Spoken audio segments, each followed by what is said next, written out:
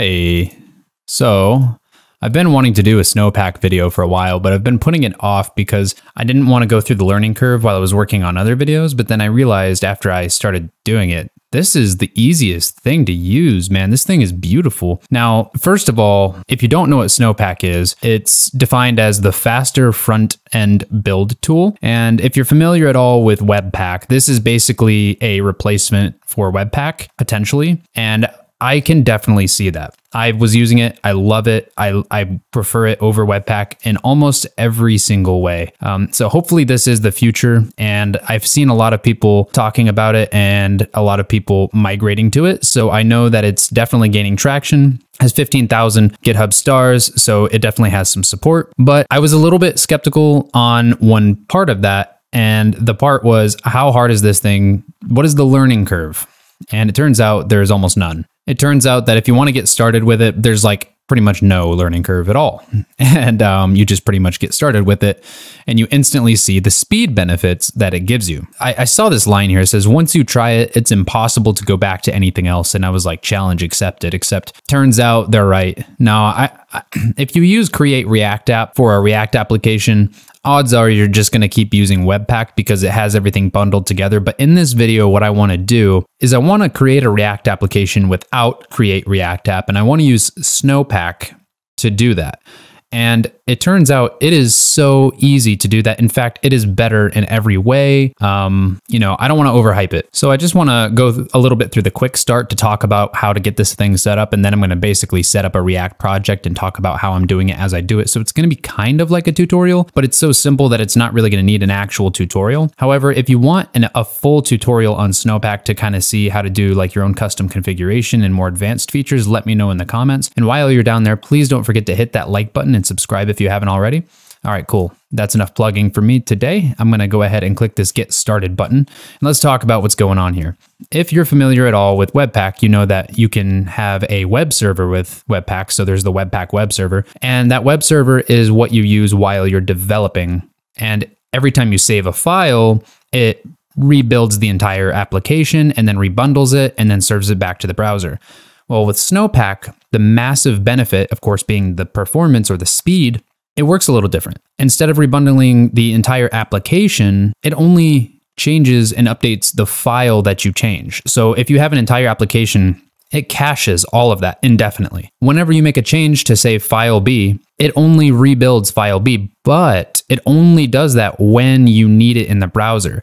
So technically, if you're not using that file in the browser at that given point, when you do Control S or Command S to save the file, it doesn't really rebundle anything. The second that it pulls itself into the browser, the second that the browser needs that file, that's when it does it. So really what you have is like an insanely fast build tool. And I mean insanely fast because I'm talking so fast that when I hold Control and press S and I save, there's almost zero delay between when I save and when there's an update on the screen. And apparently it doesn't matter how big your project is, it stays that speed because of how it works, how I just explained it. With Webpack, it rebundles the entire application. So as the app gets bigger and bigger, the bundle times get longer and longer. But with Snowpack, it's just always lightning fast. And that's what makes Snowpack so great. And I can attest to that. It's amazing. But it's also amazing because of how freaking easy it is to get up and started with it. Kind of blew my mind. So you have to have an NPM project, you know, NPM init, you get yourself a package JSON file and some node modules, and you have to install Snowpack as a dev dependency. And once you do that, you have access to the commands that Snowpack offers. And you can use it through npx, but you can also use it through yarn or pnpm. But I'm going to be using npx because that's, in my opinion, the way to go. But you know, you can use whatever thing you like using. But yeah, so if you want to start up the dev server, you can just do npx snowpack dev and it just runs the server. And then you can make that your start script in your package.json file. And yeah, I mean, it really is that simple. So enough of this. I'm going to go ahead and shrink my little webcam thing and go ahead and open up a project. So let me get my terminal to where it needs to be. All right, so I'm just bringing the terminal down here. making the text a little bigger, a lot bigger. All right, so I'm inside of a Snowpack tutorial folder that I just created. If I ls inside of here, it's completely empty. So this is just an empty folder. We're gonna create a React app from scratch without using create React app. We're gonna use Snowpack. This is gonna be great. But how do we get a package.json file? How do we initialize an NPM project? Well, it's super easy. You just do npm init, and then it takes you through some prompts. That's the name of it. That's the version. This is a tutorial. Entry point, index.js, that's fine. Test command, don't need that. Git repository, don't need that. Keywords, don't need that. Author, I'll just put my name. License, we'll do MIT, and then I will type in yes. Now when I ls, I have a package.json file. I'm gonna open this with VS Code. You can see I have a package.json file, and if I go inside of here, it has the license I gave it, the author I gave it, so we initialized an NPM project. Now we have to do what it said, which is install Snowpack. So I'm just going to do that. That was like super fast. Anyway, so that exists now. So now if I go back to my project and look inside of my package.json file, I have Snowpack as a dev dependency. So I know that that's there, and it's inside of my node modules as well. I need to add in my start script. So whenever I run npm start, I want to run snowpack dev. So I don't have any files in here right now. So let me create an index.html file, and I'll just get my boilerplate up, and inside of the body, I'll just put like hello world, something very generic. And let's see what happens when I run npm start. npm start. Okay. So first of all, wow, that was extremely fast. I didn't even have a chance to read the text on the screen. Okay, so nothing to install because there's no dependencies that have changed. And by the way, when you install a new dependency, the way that works is really interesting. I highly recommend you take a look at the documentation. If you want me to do a full tutorial, let me know in the comments, because I will do it. You know I will. But anyway, check this out. I'm going to switch this from hello world to hello worlds. I mean, as soon as I pressed save, it was there.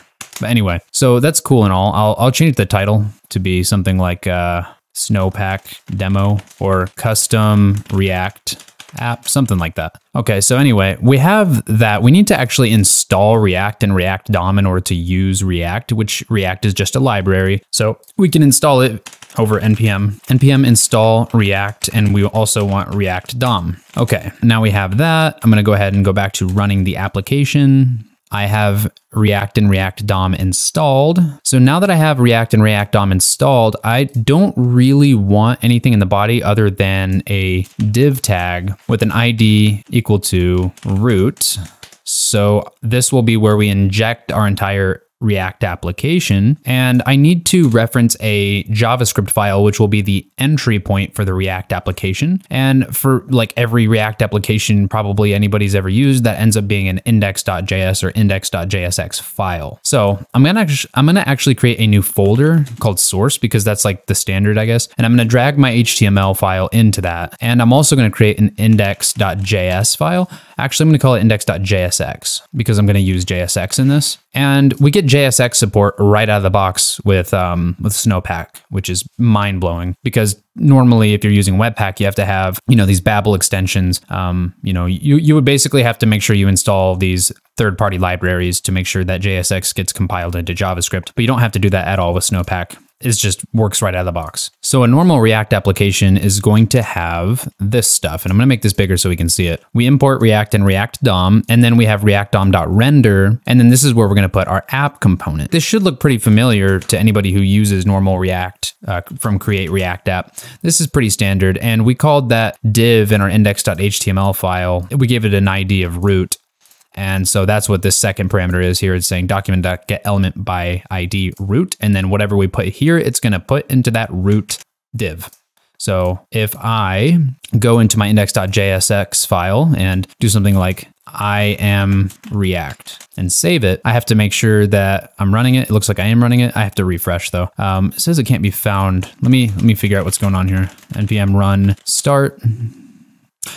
Okay, I need to actually, in my index.html file, I need to go ahead and reference that JavaScript file in a script tag. So the source is going to be /source/ actually, it's just in the same folder. So /index.jsx .js. Now, when it compiles from a JSX file to a JavaScript file, it ends up being a .js file. So we're actually going to use .js instead of .jsx. So this index.jsx file is going to become an index.js file. So just remember that. That's why I'm referencing it like this instead. But the index.html file, now that I think about it, should not be in the source folder. It needs to be at the root level. So I need to put /source/index.js. And the last thing I have to do here is just put type equals module to tell the browser that we're using ES modules here, because the ES modules are supported by default with Snowpack. So I need to make sure that I tell the browser that this is a module, and it is an ES module. So we get I am React. So what that basically means is we're using React now without create React app. We just created our own React application from scratch using the React library. We didn't have to use any create React app or any command line tools other than Snowpack. So Snowpack could be our new build tool, and it's so fast. It's so amazing. It's so easy. I'm in love with it. So I'm going to create a new folder called app. And this is where it's going to start looking more like a normal React application. So inside of the app folder, I'm going to create an app.jsx file and, export const app is equal to, and I'm going to return a div and say something like I am the app component, and I'm going to export it with an index.js file. So if you followed many of my tutorials, you'll be pretty familiar with this concept right here. We just want to export the app here in an index file. So we're exporting this component with this index file so that we can import it like this instead of like this. So we can import it like this. It's just cleaner, I think, especially when you have multiple components inside of the same folder. At that point, you can do like A, B, C from, and then the same folder instead of it being on 3 separate lines. Totally my preference here.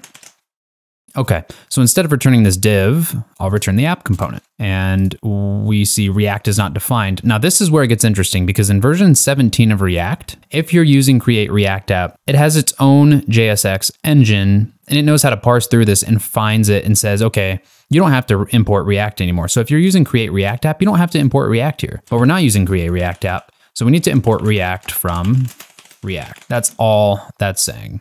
And now we get I am the app component. So now we really do have like a React app using Snowpack. It's great. This is how easy it is. But even better, we can use CSS modules right out of the box. So I'm going to give it a .main class and set the color to red. By the way, I'm going to put this on the right so we can see how fast this updates. Come on. All right. So in here, I'll just simply import styles from styles.module.css.